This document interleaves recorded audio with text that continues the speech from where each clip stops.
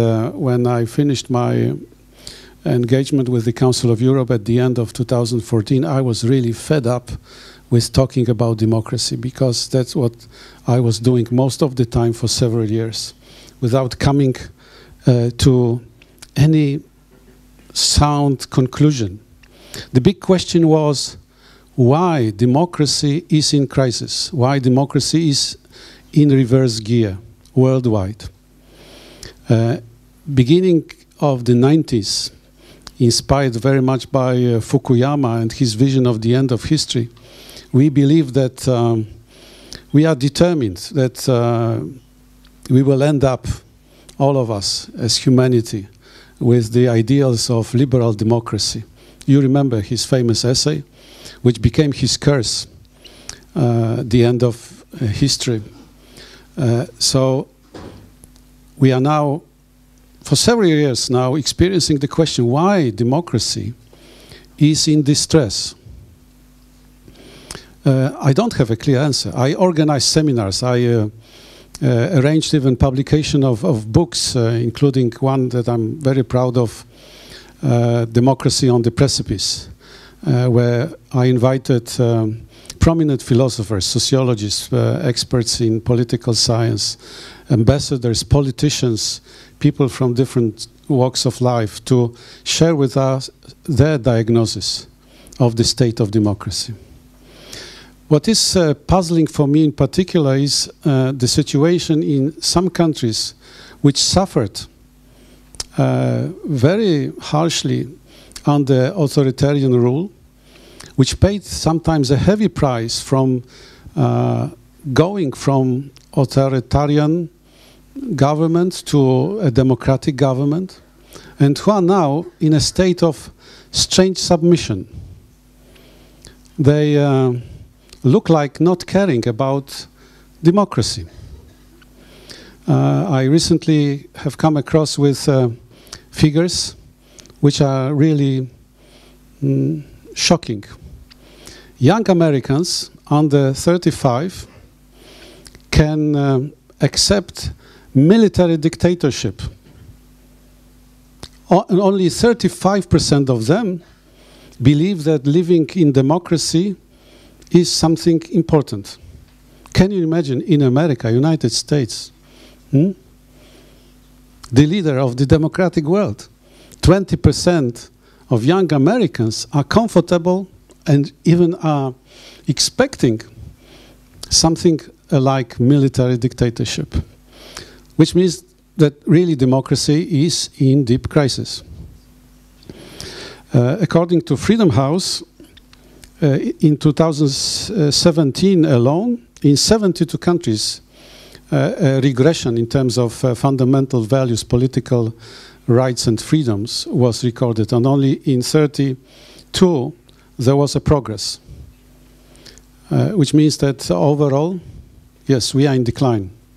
Of course, there are inspiring events like the Arab Spring, but even the Arab Spring, which was seen as the confirmation of the prophecy of Fukuyama, we have now countries like Egypt, where nobody could claim that the revolution undertaken several years ago brought the envisaged results. And we have now Armenia. What happened in Armenia is seen as another sign of the vitality of democratic ideals. I have seen it, I have lived through it. Although there are still some political activists who believe that what happened in Armenia was not a revolution, simply a transfer of power. A few days ago, the Prime Minister of Armenia called these guys that they are staging now a counter-revolution. What is funny about it is that one of the two guys who denied the democratic credentials to what happened in Armenia and now are accused of being counter-revolutionary are alumni of the Moscow school. Probably they missed most of the sessions. But at least I hope that the Armenian friends who are here now, you're not aware of it. Yes, Mr. Ashotyan and Sharmazanov, they are your alumni. And they are now accused by Mr. Pashinyan as being the agents of counter-revolution. Take it on a joking note, please.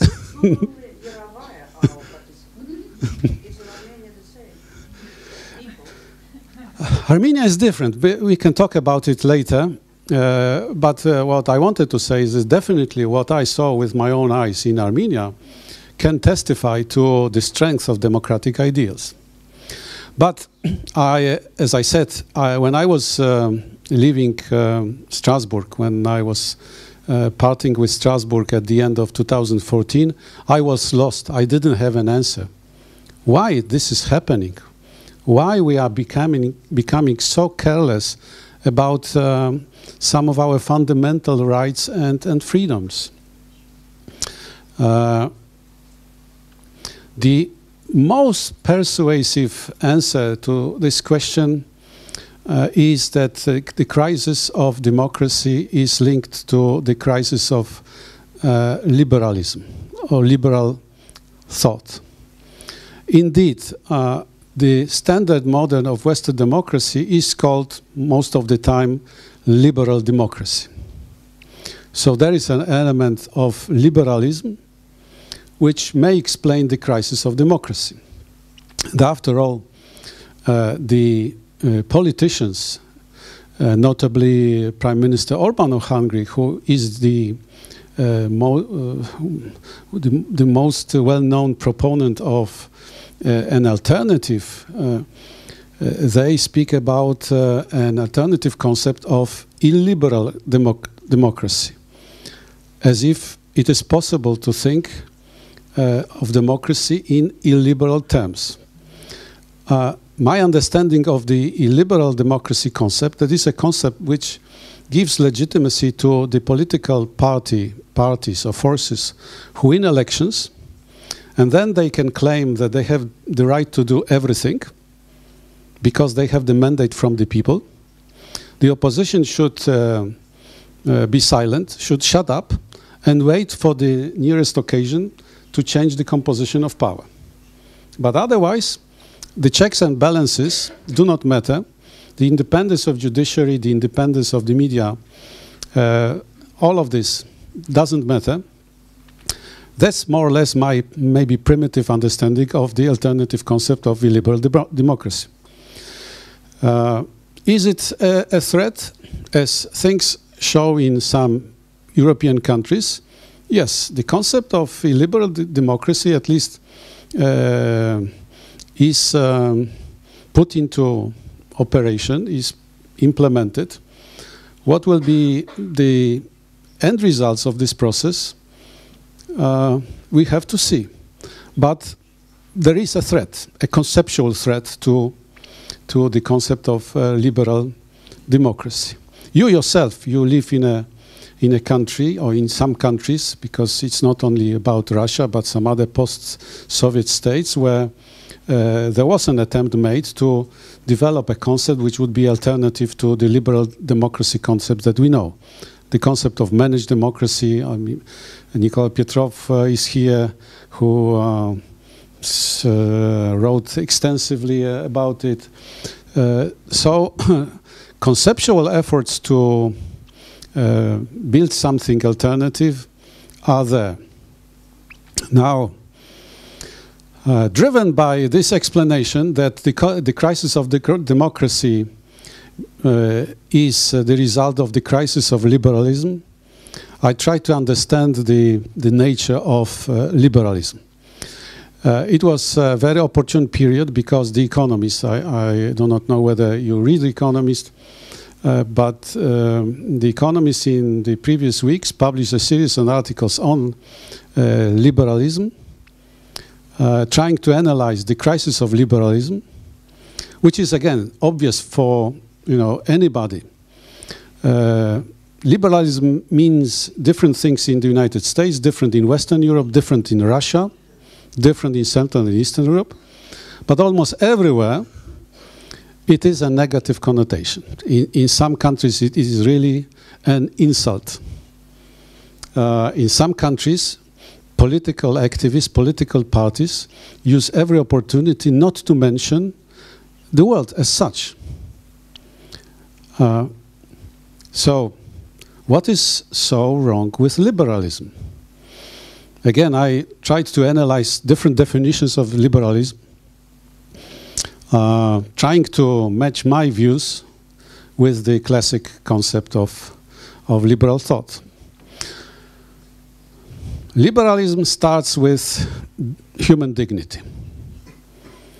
The foundation of liberalism is that we have basic rights, inalienable rights, that we are born with something which cannot be taken away by any state or any structure.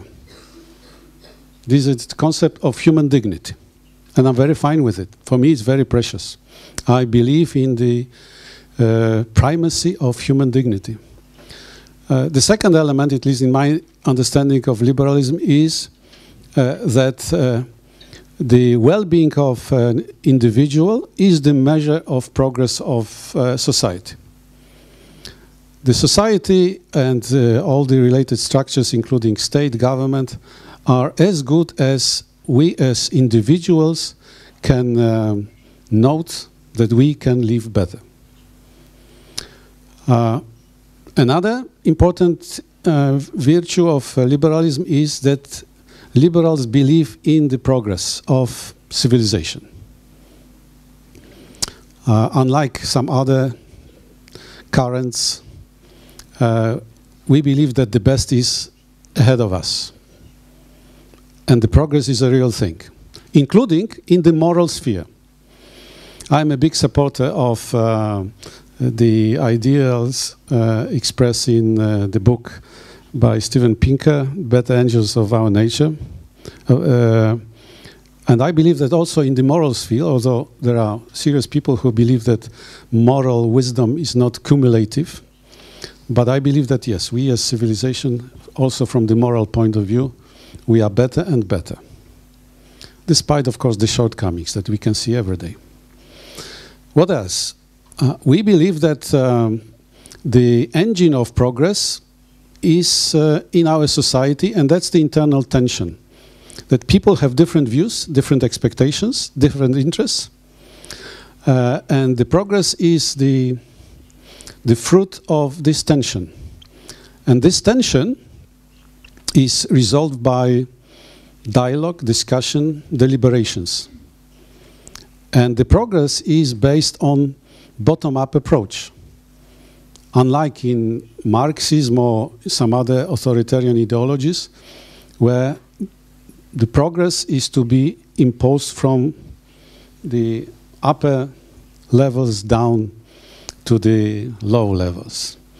Liberals believe in a bottom-up approach. I will not go into detail analyzing all the facets of the liberal thought, but essentially I can agree that in our societies the ideals of liberal thought are under big pressure. They are questioned, and they are not providing the answers to cope with the challenges of modern societies. But I can say that also other alternative ideologies are not in better shape. Look at socialism. All socialist parties of Europe, European Union countries in particular, are experiencing existential problems. Why? Because the socialist thought cannot reinvent itself. Why? Because the socialist thought, since Marx, and again there were plenty of articles because of his anniversary, the socialist thought was based on the idea of class struggle, class conflict between the workers and the capitalists. And modern societies have essentially deprived themselves of workers. Western societies, developed societies, do not have manufacturing. And when you do not have manufacturing, you do not have workers. So what the socialist movement did? They compensated the lack of the natural basis with embracing the ideas of vulnerable groups, minorities, different minorities, vulnerable people in general. It works, but to an extent. I said socialism doesn't work. Conservatism doesn't work either. The idea of conservatism to reconstruct the past and to prove that all the institutions are the best institutions doesn't work in practice. Conservatives everywhere cannot go to the public and say, okay, let's go back to the state of things which existed 100 years ago. It doesn't work. Take British conservatives and the issue of same-sex marriages. They couldn't say that let's go back to the situation we had 100 years ago. No, they had to attack the future and be the initiators of legalizing same-sex marriages and so on and so forth. So nothing works. If nothing works, then you have a vacuum. Who took the vacuum? Populism. The evil of of all the bad things that happen to democracy is populism. And populism now is the narrative of the day. You have different sorts of populism. You have right-wing populism, left-wing populism. But we all suffer everywhere, at least in the Eastern Europe, in Western and Eastern Europe, EU Europe so-called, from the rise of populism. And populism kills everything else. Why populism is on the rise? 3 explanations from my side. The first explanation is the financial crisis of 2008. The financial crisis of 2008 killed or undermined one of the basic understandings of liberal economic thought. Laissez-faire approach, greed is good approach. The crisis proved that the traditional liberal understanding of capitalism is not working. It undermined the confidence in the state because the state left people unprotected. They lost, in material sense, they lost real money. And nobody took care of them. They lost the, and that is the most important consequence of the economic crisis 2008, or financial crisis 2008. People lost faith in the elites.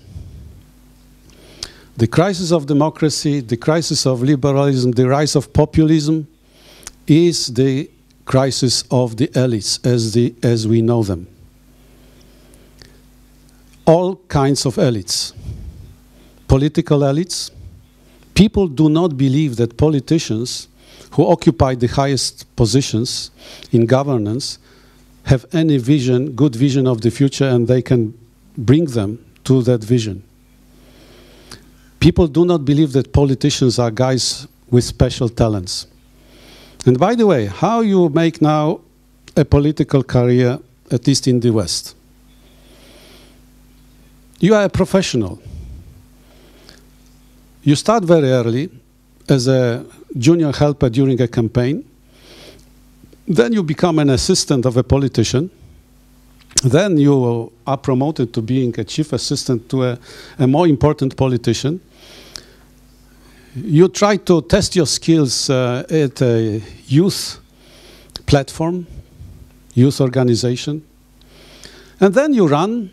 And then you spend all your life in the parliament from early age knowing that the most important thing is to win elections. All the other things are secondary. You are a technocrat, a political technocrat.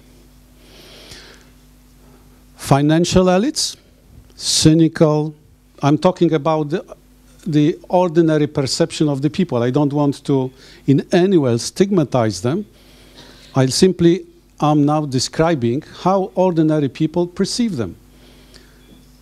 These financial experts, economists, bankers in particular, after 2008, they become an alien tribe who live by their own interests, do not care about the people. All they care about is to earn more money, get more bonuses at any price. Spiritual leaders, it is not in any way linked to the financial crisis, but look at the big problems that the Catholic Church is now experiencing in many countries of Europe. They are losing thousands of followers, millions even. So even the spiritual leaders do not pass the test. Meritocracy, yes, for 150 years we believed that the Western civilization is based on meritocracy as the driver of progress. But look at all these bureaucrats. People stop trusting them because they realize that it's another caste who are motivated by their own interest. And this also refers to international organizations like the European Union and the Council of Europe. Ask ordinary people, do they trust bureaucrats in Brussels? No, it's a bad word. Bad word. So, big crisis of elites. That's the issue. And because of that, we have so much distrust and so many negative implications. The second reason of the crisis of liberalism, crisis of democracy, and the rise of populism, globalization. Globalization in the sense of porous borders. But this time not only porous in terms of circulation of ideas, capital, money, but people. Mass migration. Mass migration brings, of course, the alien. People who have different look, different beliefs, different eating habits, different everything.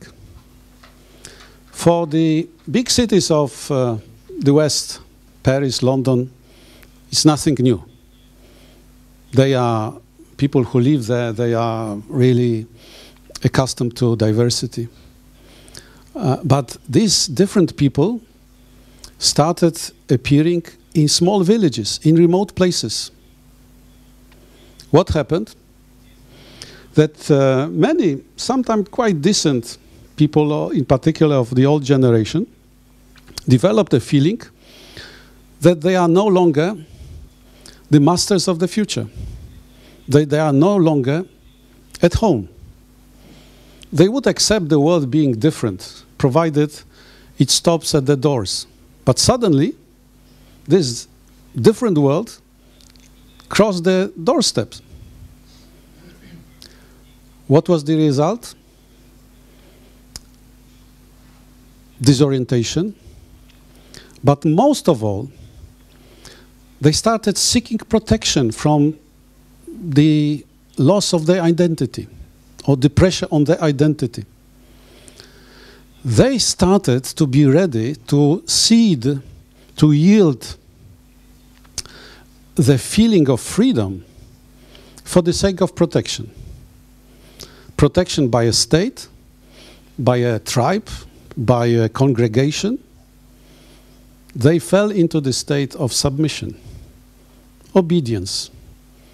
They didn't care to feel free, to be the sovereign in political sense. They needed somebody who would lead them somewhere. And that's the basis for the demand for leadership, strong leader, and the open door for populism, because that's how populism comes into our hearts. When somebody with a high level of self-confidence says, I know the answer, simply follow me. Don't ask the questions. Follow me. You will see. So that's the second reason of why we have problems with democracy. We are falling into a state of mind close to submission, to obedience. I always advise young people in particular to look the movie or read an article about Professor Milgram's experiment on obedience. It was a guy who tried to explain what happened during the Second World War. Why so many people followed anti-human orders. And he thought that some nations have this gene of obedience more developed than the others. But he came to the conclusion that we are all equal. We have a gene of obedience, and sometimes we simply obey, although we know that we are not doing the right thing. The third reason why liberalism is in decline is, of course, the technological revolution. The problem is that the technological progress is going in an exponential way, while our ability to adapt to this pace of progress is still linear. There is a growing discrepancy between the pace of the technological programs and the ability of us and as individuals, our social norms and institutions, and our political institutions to the pace of the technological progress.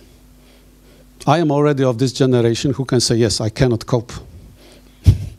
Which means that there are the number of applications and gadgets that I cannot use because I do not have patience to learn how to operate them is growing.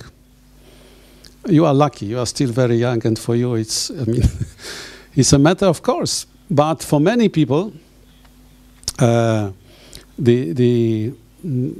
this wave of technological change is difficult to accept and to cope with.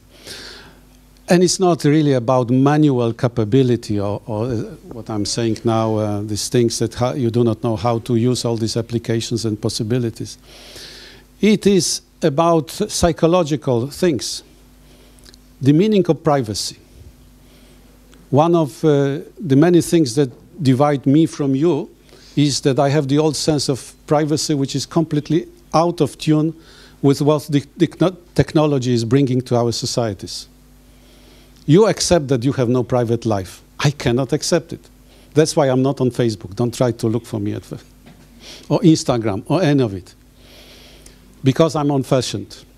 So privacy is one of the things that, you know, we simply have difficulty to adjust. In social terms, there are many things which we have to change, and we have a difficulty to accept them, in particular the old generation. Look at the big culture change. Oh, we mentioned, for instance, same-sex marriages.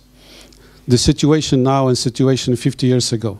And think about the old guys who have a difficulty to accept the big change of our social norm. But it's even, you know, if you look at inter-ethnic or inter-confessional marriages. You know, I spent 9 years in Alsace.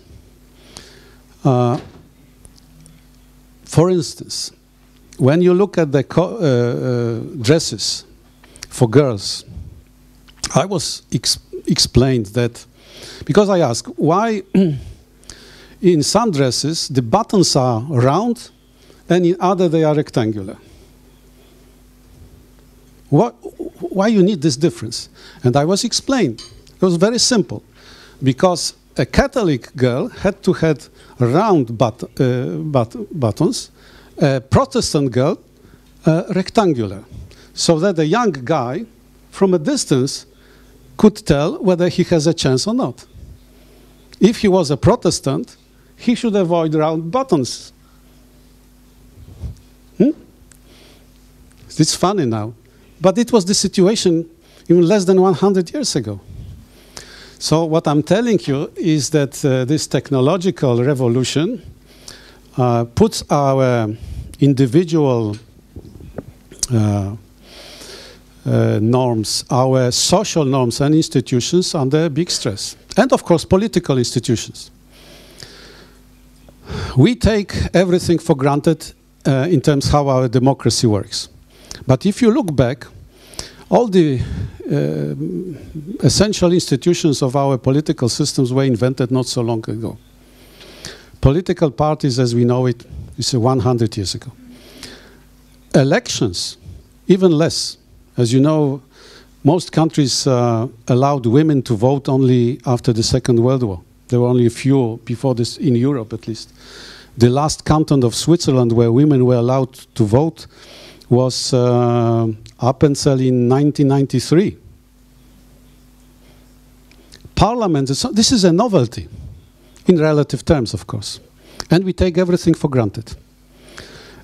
And I believe, and I devoted one of my lectures at one of the schools of political studies, that we are at the advent of a big change in the way we perceive political institutions and the way we expect them to work. And we have already some experiments. The liquid democracy concept, for instance. It is a reaction to the things that we find the existing political institutions too conservative. Not matching our expectations, in particular in the age of internet, social media, and so on and so forth.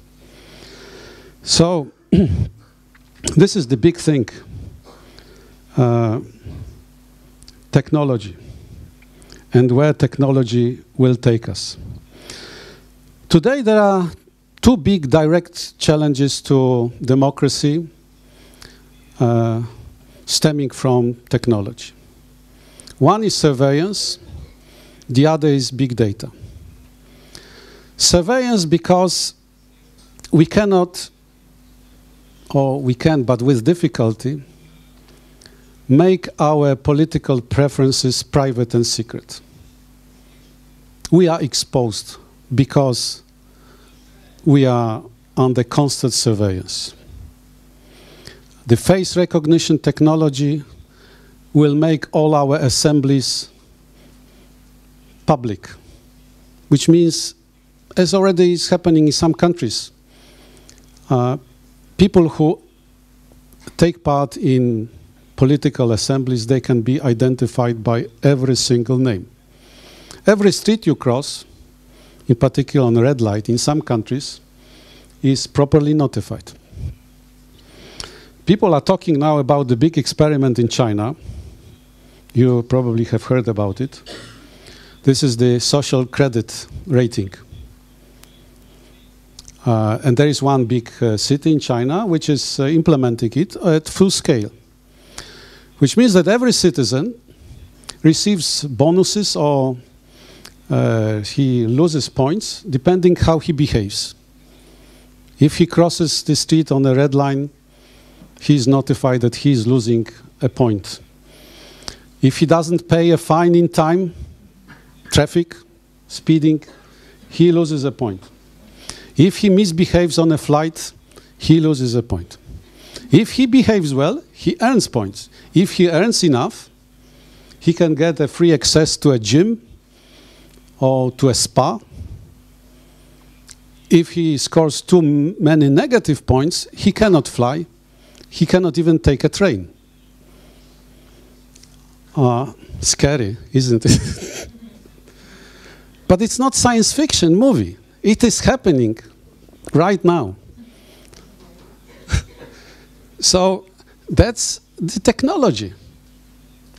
Total surveillance. The other aspect, big data. Big data. What is about big data? Some people already say that who controls data controls the future. I know that in Russia you still believe that who controls oil and gas controls the future. But the conventional wisdom is now who controls data controls the future. Big data allows people who control it manipulate our choices. In theory we are free, but in practice not quite. Already now Amazon knows better which books I should read and buy, which drives me crazy, but that's how it works. Every major web page selling something will tell you exactly what you need. Again, scary. The whole idea, which is very successful, applied by Trump, is to win elections by micro-targeting. Micro-targeting means that using big data, the campaign organizers can exactly know what kind of message should be sent to what kind of people. And it works. The big success stories, like Trump election, Brexit, were based on Brexit referendum were based on micro-targeting. And that's the new evil of democracy. Micro-targeting. Good. So, where are we now? And what to do? How to defend ourselves? Yes, I believe that we will be able to reinvent democracy. I still believe that there are certain fundamental rights and freedoms that are important for our identity. And I believe in our capacity, in our determination as human beings to defend our freedoms. But first of all, I believe that we should define what kind of freedoms are important to us. I try to look at the wall. We are changing, and of course we are developing new generation of human rights. I spent some years in Strasbourg, in the Council of Europe in Strasbourg, and that's their favorite pastime, to develop new rights. The list is now very long. But like at every juncture, in particular difficult juncture in our history, we have to decide what is more important to us, what is less important. To some of you, the freedom to travel is the most important. Maybe. To others, the right to speak. To others, the freedom of conscience, maybe, which used to be the most fundamental right 300 years ago. The religious wars were driven by our feeling that the priority above all the rights and freedoms belongs to the freedom of conscience. So what is the most important freedom that we believe today is valid? I leave the question open because this is something we have to answer ourselves. I don't have any answer to impose on you. Good.